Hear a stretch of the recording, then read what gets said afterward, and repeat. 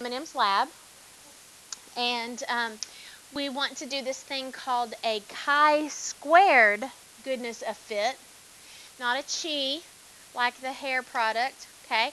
It is a Greek letter, chi-squared, and so capital X, and we'll be squaring it to get that component. And so what happens is, say we want to determine the true proportion of each color of M&Ms, all of them, all 6 colors, the proportions of all 6 of those.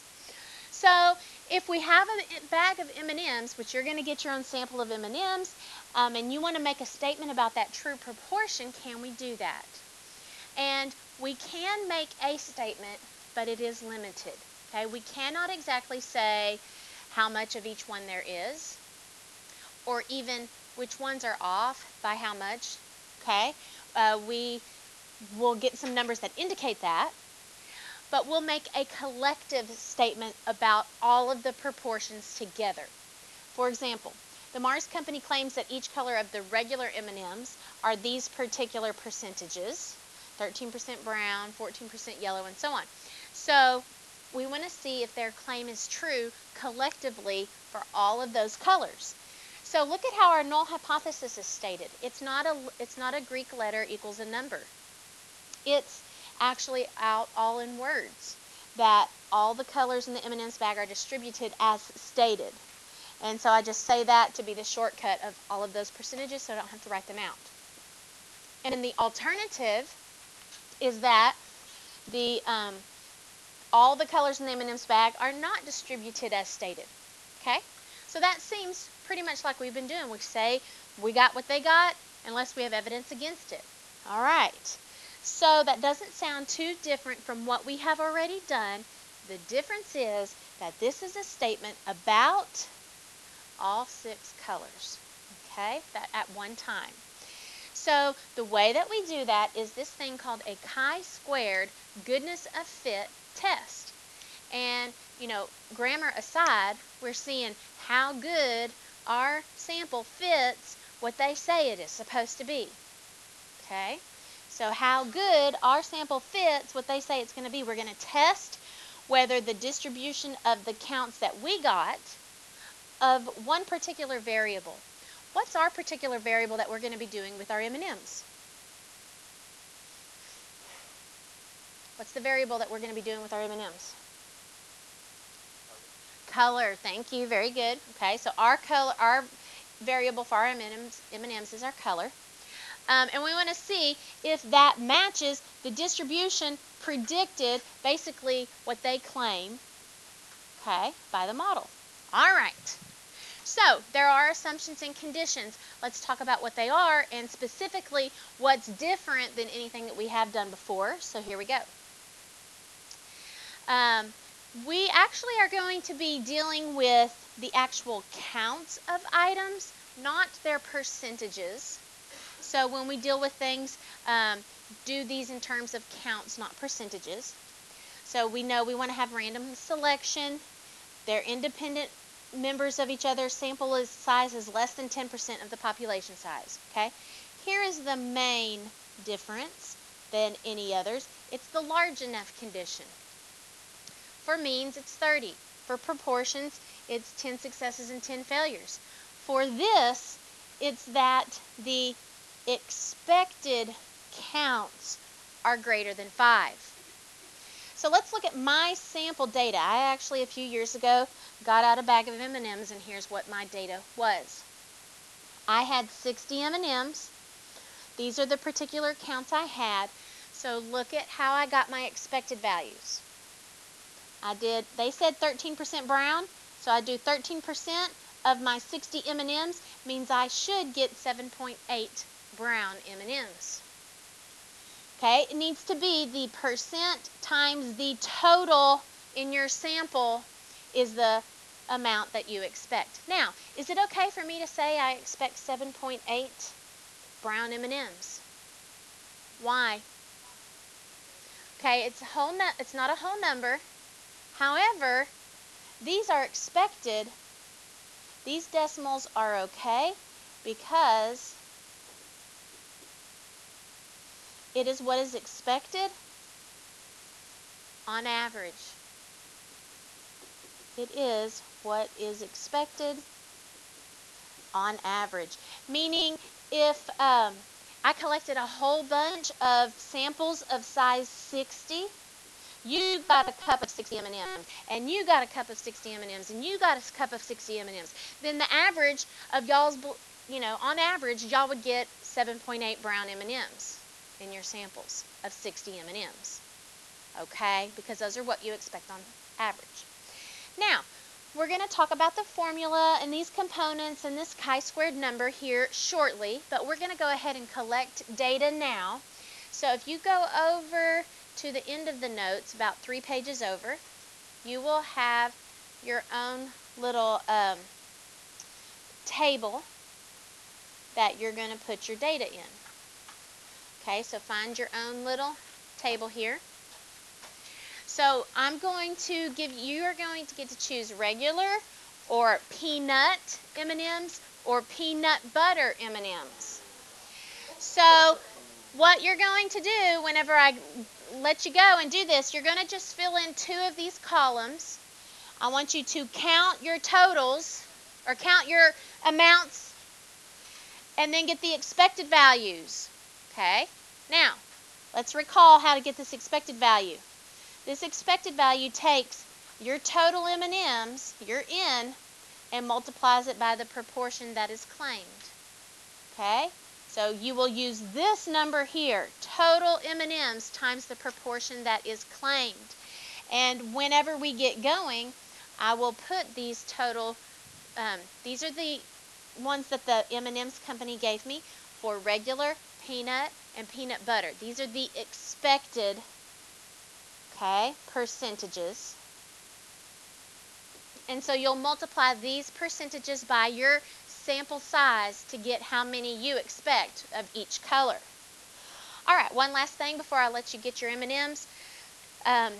If you choose regular M&Ms, that's fine. You will have enough in your sample.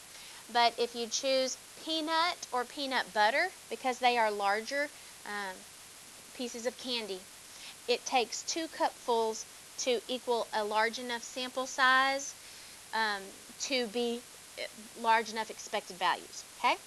That means that you and a person have to put your samples together. So if you want peanut or peanut butter M&Ms, then you have to find a partner, and y'all will collectively do your cup together to get your sample size.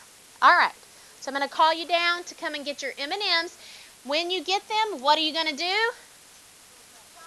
Counts and expected value. Once you have done that, you may eat them. All right, guys. Okay, now that you have gotten your observed counts and your expected counts, see, these are what were observed. We need to get a reference of how far the observed were away from expected. Okay, so there's this way that we do this. There is a chi-squared formula that will reference that difference in terms of the expected, not because we don't really have a standard deviation here. So on the AP statistics formula chart, this is the front, and we don't do much on the left side. We've worked our way through probability and binomial stuff, and then on the back we've done our test statistic and our confidence interval. We've done these standard deviations. We haven't really done much of this two-tail stuff. But look, we are to the very last thing on the bottom of the back. And that means this is the last thing on the formula chart that we will be learning. And so we are, starting to get to the end of things here. So what we do is to find one little component. So we'll find a discrepancy for each color. So we will see how far the observed count is away from expected, and we don't want those to cancel out with each other, so we square those, quantity squared, and we do that in terms of expected. So for each color, you will do observed minus expected quantity squared divided by that expected value. That's for one component. Then to get the entire chi-squared test statistic, what am I going to do with all 6 of those components? What's this symbol? Sum them up, okay? So that means I'm going to do the formula. So I'm going to do my observed minus my expected, quantity squared divided by expected, and I get that particular color's component or discrepancy. And so I'm going to do that for all 6 colors and then sum those up to get the total chi-squared value. All right, let me give you a few moments to do that, and then we'll have a discussion about your numbers. Okay, so one thing that you guys are wondering, and you keep asking me, you're getting a number, and you're like, whoa, is this a big number? Whoa, I got a way big number, that kind of thing. And so we want to know what values make something that's incredibly strange. Well, on the normal curve, what kind of values would we get that we knew was strange? On the normal, greater than 2 standard deviations away.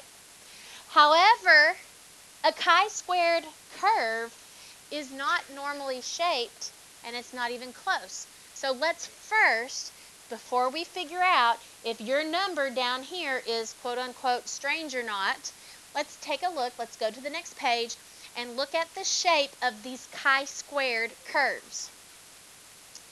So what happens is, to get this, the area under the curve is still 100%, but look, these curves are not even close to normal. They are chi-squared, so they're all positive values. They are very skewed to the right. Okay, very skewed to the right. And they do have the degree of freedom aspect to them as well. As these degrees of freedom increase, you can see that we kind of start changing the shape of these chi-squared curves. They actually do start getting a little bit more symmetrical. I don't know if they ever actually reach the normal curve. Well, in fact, I know they can't, because the normal curve has the negatives and the positives and isn't just all positive. Okay, but they do start becoming a little bit more symmetrical and not quite as skewed. So as degrees of freedom goes up, so as degrees of freedom increase, the chi-squared curve becomes more symmetric, okay, and not as skewed right. All right, now let's talk about those degrees of freedom. Just like the t distributions, they are n minus 1, but this is a big deal. The n is not the number of M&Ms. It's not your 80 M&Ms or your 52 M&Ms or your 60 M&Ms or whatever. N is not the number of M&Ms. It is the number of categories that we all had. And how many categories did we all have, regardless of our number of M&Ms? We had 6 colors, so that made our degrees of freedom for every single one of us in this class, even though we had different amounts of M&Ms, all of our degrees of freedom are 5. Now, I've got on your desk that tan card that has this. It's got t curves on one side and chi-squared curves on the other. So go to the side that has the chi-squared curves. Now, what happens if you have a very small chi-squared number? Look here, what happens if my component happened to be 0? What would a component of 0 mean? That I what? Yeah, no difference. Good. A component of 0 would mean that this color I got exactly what was expected. So the closer you are to 0, look at this one, 0.0111, because I got 14 and 14.4 was expected, so I pretty much got as close as I could for that one. The closer you are to 0, the closer you are to what was expected. And what's the opposite of that? Of course, the bigger your numbers, the farther you are away from what was expected.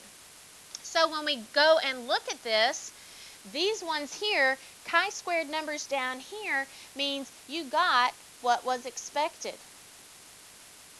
Okay? And then the further you go out this way, these are your p-values, the probability of getting that sample or something more extreme if the null is true. Okay, so there's your p-values. So let's take a look at your chart. And this is the only chart that I do force you to know how to use, because there is a function that the calculator does not do. It's the inverse chi-squared. So if you're given an area and you need to know the chi-squared value, then the calculator can't give that to you. So this is the only chart that the calculator can't give you stuff for, and you need to have that. You have that? Cool. So, okay, let's go then and all of us look at degrees of freedom of 5. Okay, degrees of freedom of 5. My chi-squared number was like 3.15. I'm not even on the chart. So my p-value, here are the p-values up here at the top, okay? My p-value is bigger than 0.25, okay? Let's talk about what's unusual. Where would I start rejecting our null hypothesis? What kind of p-values would I start rejecting? Okay, at my 0.05, so here's my 0.05. Go down here. That's a chi-squared value of 11.07 or higher. So all of you who got a chi-squared number of 11.07 or higher, you rejected the null hypothesis. If yours was less than that, then it wasn't too freaky. Okay, how many of y'all reject? How many? One. See? Oh, two? Two groups? Oh, okay. No. So, one group, and to reject, oh, two? Y'all, okay. Ah, just barely, yeah. Okay, so we had two groups. One of them was just barely. So that's interesting. What if the null hypothesis is true? And Bryn's group happened to get a sample that was unusual, but they got it, and it rejected the null hypothesis. What is that? Type 1 error. Good. Because we just had one that had an unusual sample to reject it. That one could have been a type 1 error. All right. So, although this chart, is nice and could help us find our inverse chi-squared values, let's get it more exact by using our calculator. So let's do this. On your table, I have information down here at the bottom that tells you how to do this in your calculator. So we're going to go in here and we're going to put your observed into list 1 and your expected into list 2. So go and put your observed into list 1 and your expected into list 2. Do that now. So after you have your observed and your expected in there, we're going to go stat over to tests. And I like to go up to get to the bottom of the list. By the way, the first one on the bottom of the list is ANOVA.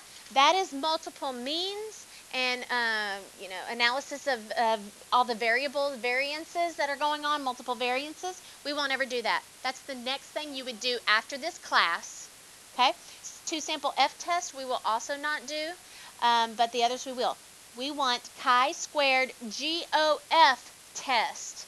Not just chi-squared test, but chi-squared GOF. So we hit enter, our observed and expected. Make sure your degrees of freedom say 5. And then calculate. And that will then give you your chi-squared number. You can check. That will give your p-value. But look at these CNTRB. Let's look at what those things, CNTRB.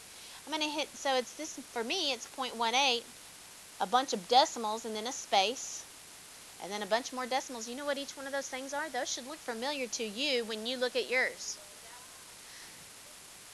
Those were your individual components. That's what they should be. They are your individual components. So all of that stuff can be done then there in your calculator, okay? So we're seeing the discrepancy for one of those and then totaling that up. So in summary,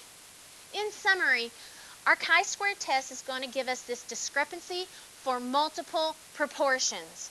not just one, not just two, multiple proportions. We will be summing up all of those individual discrepancies to get a total chi-squared value. Okay? Additionally, your chi-squared curve does not look like a normal curve. It's all positive values. It is skewed to the right. Okay, your chi-squared curve is skewed to the right. So to get that p-value, it is always an upper tail, by the way. And your degrees of freedom, here's the things. Degrees of freedom are n minus 1, but what is n? Categories, not the number in your sample. And what is the large enough condition for this test? That the expected values are greater than 5. The expected values are greater than 5. Okay, so I think that sums up what we're going to do for chi-squared goodness of fit, and we actually don't have homework, but we'll add to that tomorrow. Okay, we'll do some assignment on that tomorrow.